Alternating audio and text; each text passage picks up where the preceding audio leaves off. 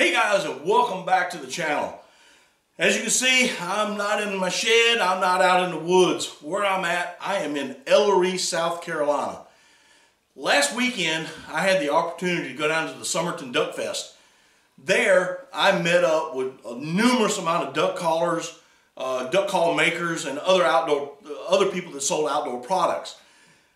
I did do a video on Big Lake outdoor products. They make duck calls. However, there was a lot of music in the background, and so in order not to get copyrighted, I decided not to post that particular video. But today I'm with Big Hugh and Little Hugh McLaurin from Big Lake Outdoor Products. They make a fine selection of duck calls. So we're just going to be sitting here and we're going to be talking about how Big Lake came about and about their duck calls. So y'all stay tuned because we're fixing to have some fun.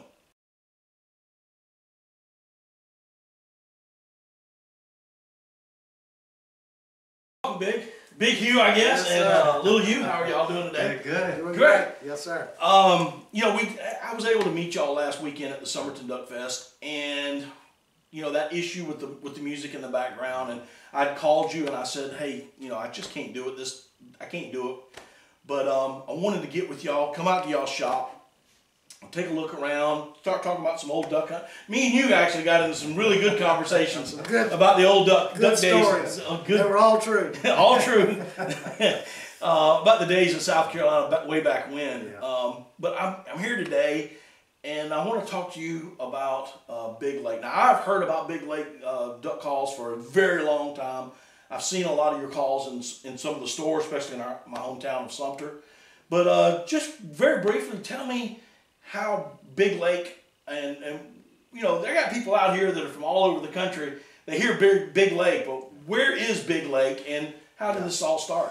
Well, I grew up in Sumter. The McLaurins left Scotland, ended up in Wedgefield, and close to there is the Watery Swamp, and there's a hunting club there called Sumter Columbia Hunting Club. But the nickname, because right by the clubhouse was a Big Lake, and everybody referred to it as Big Lake. Right. My granddad took me there, and along with my dad. Now, he loved to fly jet airplanes and duck hunt. And he died flying a jet airplane when I was 7. That was 1962. My granddad took me there for another 25, 28 years.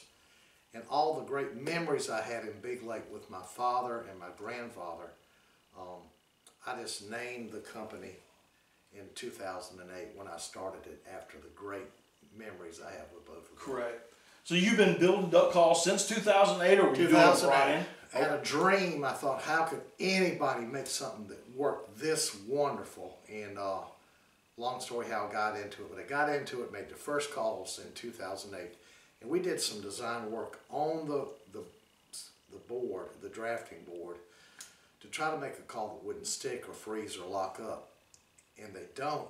And on top of that, it was the finest duck call I'd ever blown.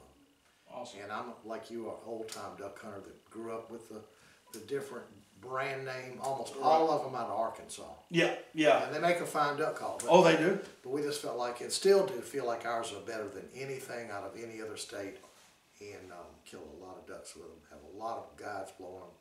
But so we're in almost October of 08. Here it is, October 21. So it's exactly 13 years. 13 years. That's awesome. Yeah. Like I said, I've seen your calls, and you know, like Simpson's Hardware in Sumter. Right. You know, right. I've seen static displays all over, and unfortunately, I guess for me, you know, I've never been able to have the opportunity to pick up one of your duck calls, especially in today's age where everything is prepackaged. You just can't break an old call out and blow it in the store to hear it, you know. And so people get a little tendency to not pick them out of a package. Yeah. And the stores don't like it at all. In the old days, you could. In the old days, we could. They were on the counter or in an old candy jar. That's right. So hopefully today, before the day is over with, I can step outside and toot on y'all's calls. So, Little Hugh, I want to talk to you a little bit about the different style calls you have. Now, I know that you have You have mallard calls and other types of calls for other different species. Yep. Me personally, I'm not a mallard purist. Right. I like to hunt ducks. Yes. Period. So I'm a big believer in gadwall calls. I'm a big believer in pintails, widgeon calls, and I know a lot of people are going to hate me on this, but wood duck calls, or as I call them, and we probably called them growing up, is summer duck calls. Right. I know they work. They absolutely 100% work. So, but let's go back to the mallard call and tell me a little bit about your different styles of calls that you have. Okay. We've got different sounding volume level calls for different situations, or people that have different air volumes as well. We've got your traditional timber call, which has a smaller diameter hole in the tone board, so it's a little bit quieter for the closer setting where they're close in. We have a traditional single reed open water call, a little bit louder. The diameter on the tone board hole is bored out a little bit more.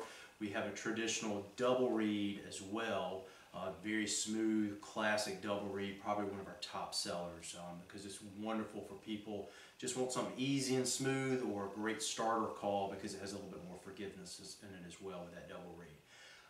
One of our kind of more unique things that we have, based off of the double reed, if there is a takeaway or drawback, a lot of people feel sometimes double reeds in general do not have enough duckiness to it. Right. So Don't have that rasp. That's correct, the raspiness. Typically you've got to growl to get raspiness.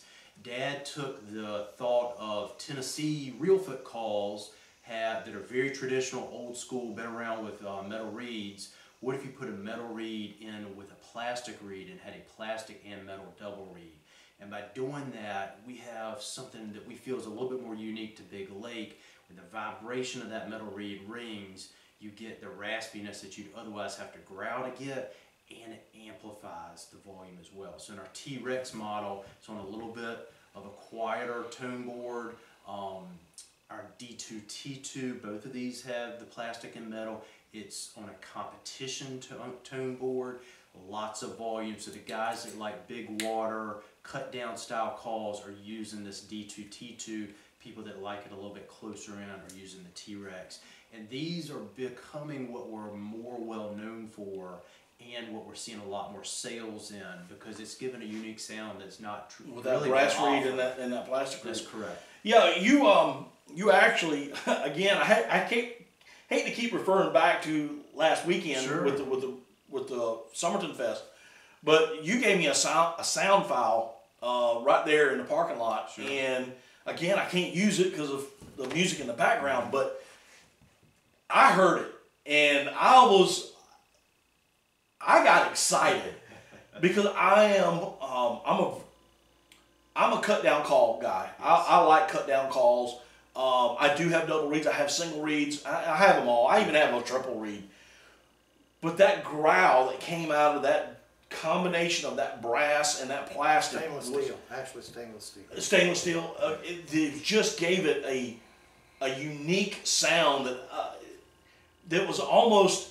It was almost of the days when they first started cutting those PS Ults and turning them around backwards. It was just that growl to it, and I really, really did enjoy it.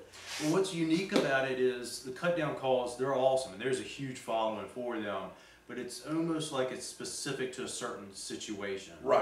Ours on the J-frame gives you the volume capacity to compete, in a sense, be level with a cut down, but has the variability in tone and sound like your traditional call, so it kind of hits on all the perfect aspects of what a duck hunter is desiring for. They want to be loud and crazy. And it can get very soft. Correct. Or very loud. Very I don't know loud. of a call that is that wide on the spectrum. Super loud, super quiet. Okay. Cut downs are pretty much super loud, and that's it. Right. They're just a nasty call in the timber. So we can use them 25, 30 yards away. We can use them. We've broken ducks hundreds of yards away. The other people say I can't touch it with what I'm blowing, and I'm using a metal plastic reed combo. I can't wait till when we're done to get out there and hear it again. But you also do competition calls too, right? We do. And can you talk about little competition calls? What's going on? It's we've had 2 or 3 state champions win it. And what they tell me is we have Echo has a great top end. A lot of people feel like the bottom end is not as ducky as it should be. R&T has a super bottom end. But they tell me, and I placed third twice, that we have the top end of an Echo and that super growly, raspy bottom end of R&T. But some boys have taken it all the way to the world and won the state with it. About the competition calls is during the Duck Fest we had 2 regional calling contests, and you judged both of them, did you not? Right. Okay. Right. And you said you had 3 go all the way to the state. I've had two young fellas that have won it, I think 3 times between them. Okay. And gone all the way to the world. And gone all the way to Arkansas. Blowing a big lake call.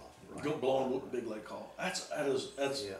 I mean, it's I know when people think of South Carolina, especially nowadays, they don't think of a lot of duck hunters, and they don't, they say, oh, these guys travel a lot. They don't know the history, the rich history that we have in South Carolina about duck calls and duck call making. Right. Even some of our best carvers back in the day came from the coast of South Carolina. Absolutely, yeah. And it's just, to me, it's just really enjoyable to sit here in my home state and talk to people and talk with guys about duck calls. I mean, and making duck calls. As we were saying earlier, duck hunting has a great heritage. Right. And can you elaborate on a little bit of that? Yep. Well, the greatest rice culture in the world was Georgetown, Charleston County.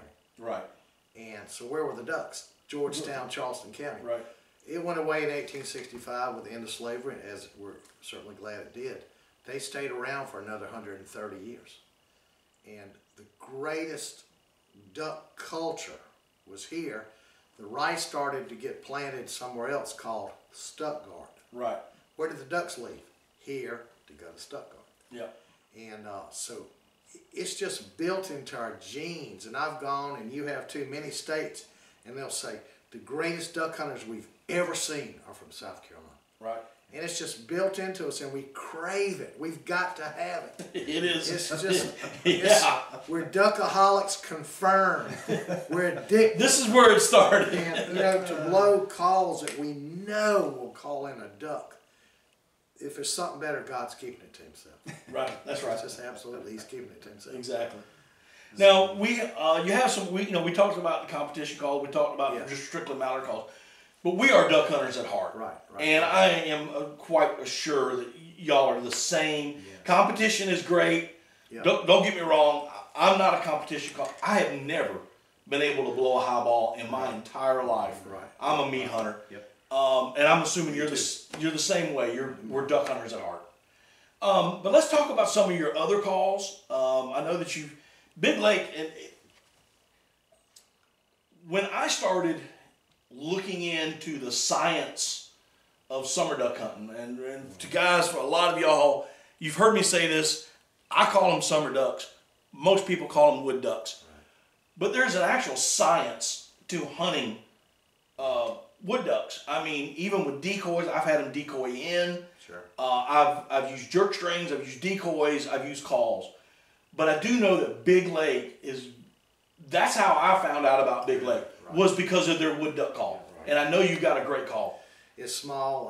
I want to find the smallest call in the heat of battle, wood duck. And I want to reach for the smallest call. The Lord did it, but we made it a super short barrel. Right. And it's so easy to blow.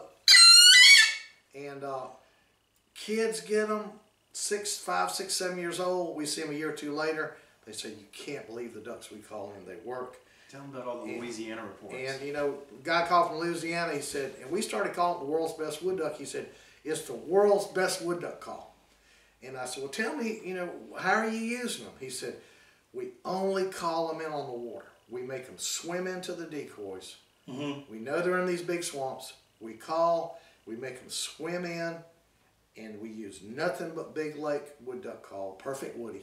And we only shoot them with 410s. With 410s. I said, are you a swamp people? He said, yes, we're swamp people. He said, I want one in wood, I want one in acrylic, I want one in polycarbonate dipped in camo, so we have different tones. It sounds like different birds. He said, I'm telling you, it's the world's greatest wood duck call. And I was flattered. We started using that on our cardstock. And, But they really work. And I didn't know if you could call that a wood duck, but I said, I'm making a wood duck call. We made a trip to Mississippi, and it was hundreds of them. And we're killing our 4 mallards, had no wood duck call. I said, I get back, I'm making a wood duck call. And I've learned you can flat call them in. You can call them in. Yeah, I've done it more times than none. Yeah. But you also have a widgeon. Now I noticed on your land you actually have a widgeon call. Right. That's now when I think of whistles, you know, the thing that comes to my mind is the 6-in-1. You know, you always see the little 6-in-1. And that you can do everything. Really great. Really but you have made one just for that. We've got pintail calls and a widgeon call that are made by a company in Brazil. Been making bird whistles for almost 200 years, and we partner with them, and it's Murillo. Bird whistle, and we tell people, but it's people that are hunting for Murillo whistles can't find them, and we've got them in the United States. Right. And you can make a great widgeon call, but this is really a pintail call. If they got a roller ball in it, just blow into it, but they make a widgeon call.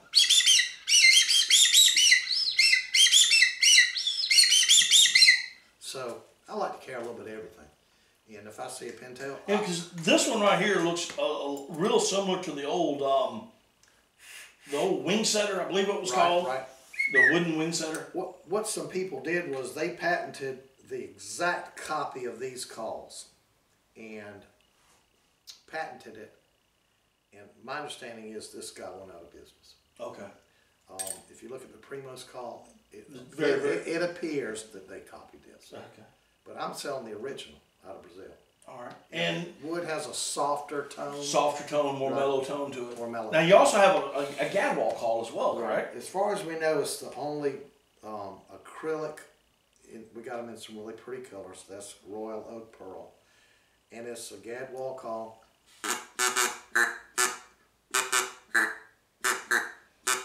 And it also makes a good hen blue wing or green wing.